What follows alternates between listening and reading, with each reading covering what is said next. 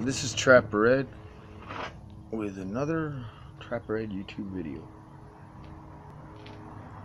For any of you that haven't never seen me without hairs on my face, this is what my ugly mug looks like. That's why I don't usually shave. But anyway, you're stuck with what you got and get what you get. So anyway, I gotta get a little bit more barbering this line. Don't match this line there. I got a little screwed up here, so maybe I get my daughter to even out my stuff.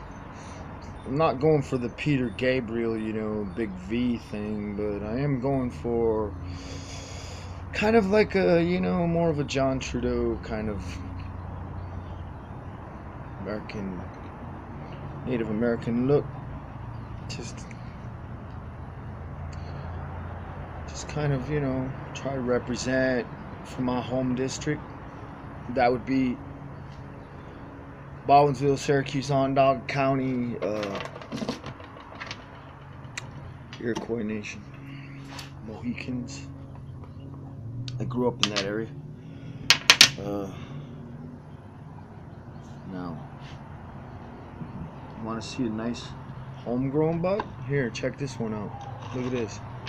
Is this nice or what? Look, that's some good stuff right there, baby. That's a tasty bud. Yeah, it's out in the hills somewhere. I don't know. Don't know. They could torture me and I still wouldn't know. And it's good not to know. Don't have a need to know. Anyway, pardon me. So I'm gonna get a smoke and we're gonna talk. Like Andrew Stanley talks about his trap line, we're gonna talk about just stuff in general. Because why not? I decided to spend my time today more useful, so I got up early. Had to take the gopher trap out because the dog was digging in there. He smelled the garlic and the carrots from way underneath the ground, so he dug it up. And then he was playing around with it last night. Almost got his face in the rat trap. That would have been a disaster. Luckily I saw him, took it away from him. Anyways, what I did today was I built a minnow trap. Look. See? Minnow trap. Now, it's got a door in the back, taking out the fish. It just swings open. I'll show you.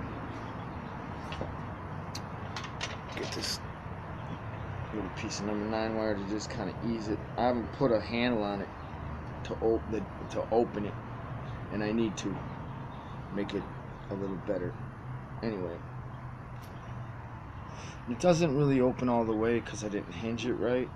But you can see it opens wide enough to get the minnows out. So there you go. That's the whole thing. You can see it all the way down through the funnel. Hopefully. Look. And I use tie wraps. See me? Yeah, I use tie wraps. These are tie wraps. And I use plastic tie wraps to just kind of quick tie it. If you were making it for keeps with some heavier mesh, you might want to use some different type of wire mesh, maybe a 1/4 inch less than that. I'm not sure. I'm gonna go down to Lowe's and shop around and see what might, because I know how big the minnows are, so I'm gonna look for some material. This will work though. This is just aluminum screen and it's pretty cheap, So anyways, you just have to kind of squirm this door. I made it out of number 9 wire. Just squirm it in there so it holds tight. It doesn't have to be, it's not rocket science. They're minnows. So there you go. And then this is a tie loop that I've made for for my cord to stake it off. And then what you do is you just put your bait. You can load your bait up through your funnel. Just throw in a bunch of marshmallows or breadcrumbs, old bread, and there it is. It's a funnel trap for minnows. It's pretty simple. I made it out of aluminum screen, tie wraps, and an old tomato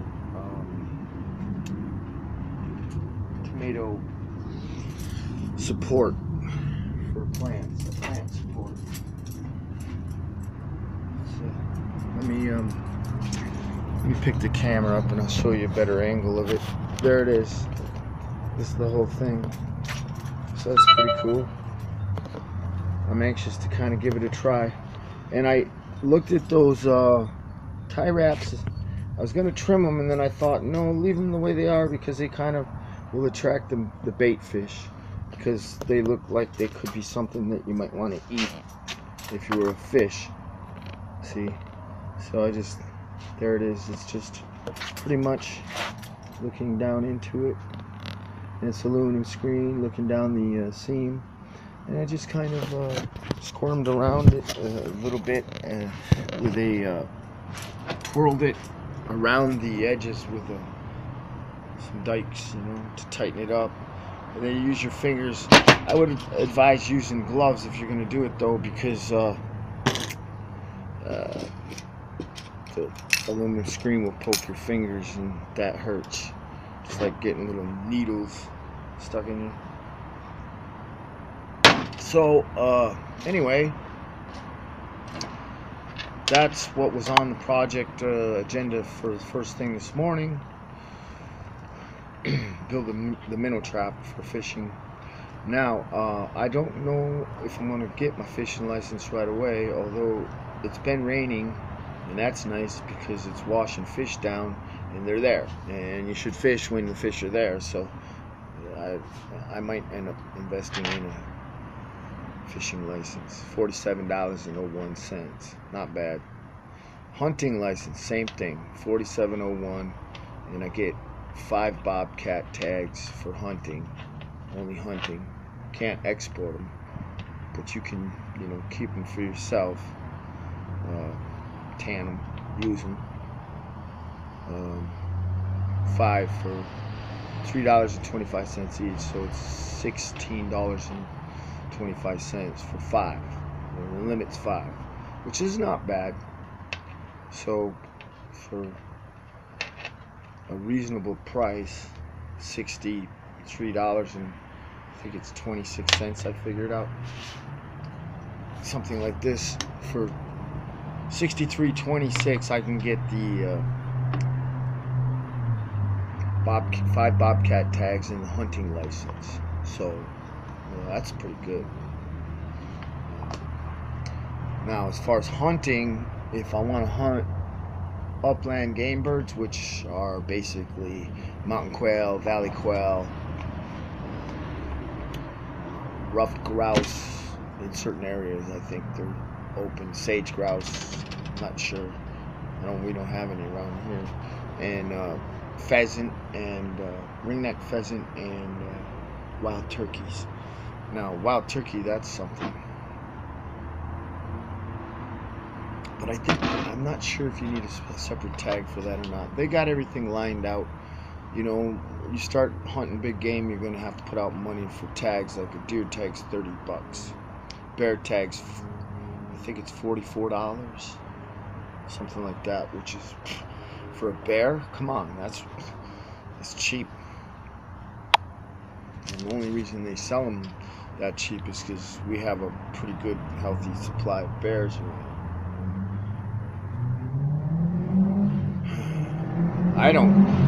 I've never eaten bear, and that's a lot of meat, and I can't see just wasting a bear.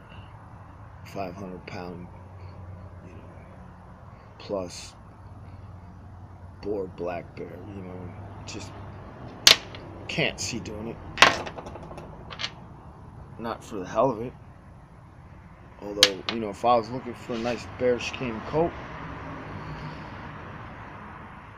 you think about it and you go, well, hey, bearskin rug, bearskin coat for $44 or whatever. That's a it's a hell of a deal. But you have to have the wherewithal to, you know, pack them out, and I don't. So there is where it begins and ends. Now, if I was gonna make camp up there for the winter, snowbound, you know, I might take a bear out, tan his hide, and smoke his meat. Especially if I had dogs to feed and stuff with me. You know, nothing wrong with a good bear meat.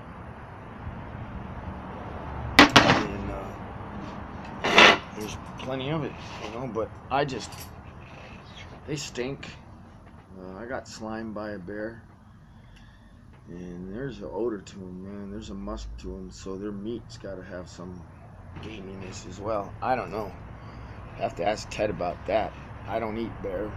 I haven't ever, but I could. Venison is it's all right. If you don't prepare it right, it will you'll get urine on it. The meat will be spoiled. It tastes like piss. You got to make sure it's fresh. You got to prepare it right. You can't screw around. You got to butcher it up fresh, you know. And take the necessary precautions to save the meat from spoilage. Otherwise, it's no good. But if it's prepared right, you know, venison is good. It's healthy. You know, you eat. Put it this way: you could eat a whole porterhouse steak, and you're not going to get the vitamins and nutrition and bazing out of that you're going to get out of a little 6 or 8 ounce venison steak. You know, you just not. Eat a couple mouthfuls of venison, and it's like eating a whole plate of steak. So